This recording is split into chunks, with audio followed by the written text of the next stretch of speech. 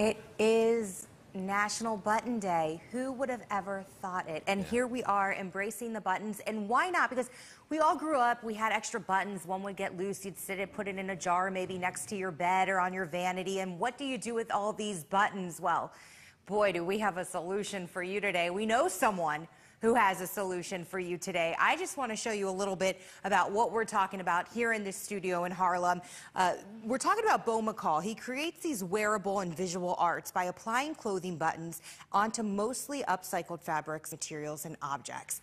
The Button Man, as people know him as, arranges his items to stimulate one's curiosity and imagination while simultaneously drawing attention to the unique history of buttons. His work is held in the permanent collection of public institutions and by private individuals, including the Museum of Arts and Design, that's here in New York, and the Victoria and Albert Museum in London. So it's such a cool, I'm just so all about this subject this morning, because who would ever think there's so much you can do with buttons? Beau McCall, you are the Button Man. We are with you this morning. I mean, what was your inspiration behind creating this, and when, at what age did you decide to do this? I was about 19 years old. My mother had a button jar in the basement, and my journey started with that jar because everybody's mother or grandmother has a jar of buttons in the house somewhere.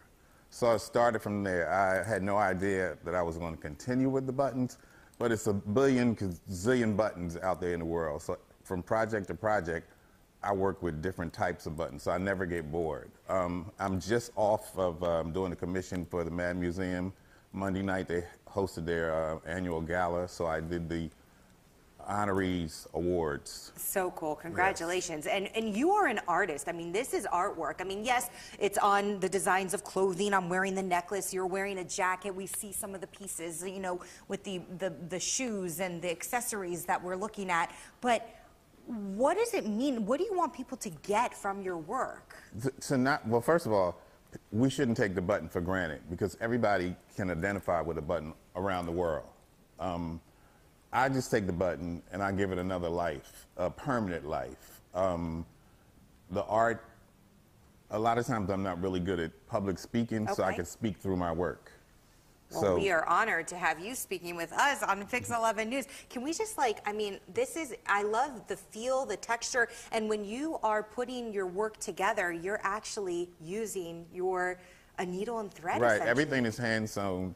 In my work, glue is a bad word. So I like to use a needle and thread, old school, like your grandmother or your mother. And we're talking plastic buttons. We're talking wooden buttons. We're talking metal, mother of pearl, horn, you name it. This is one way to celebrate National Button Day. Beau, thank you so much. I love it too. And when we come up back on Pix 11 News coming up in the 10 o'clock hour, we're going to tell you about the space we're in here in Harlem. This is a really cool story and why his work is being sold here. You are not going to want to miss that segment. I mean, this story just goes on and on and on, but we're going to wrap it up right now, send it back to you guys in the studio. We are live from Harlem, just sporting our buttons, right? Yes, we are. We love it. All right, we'll send it back to you in the studio.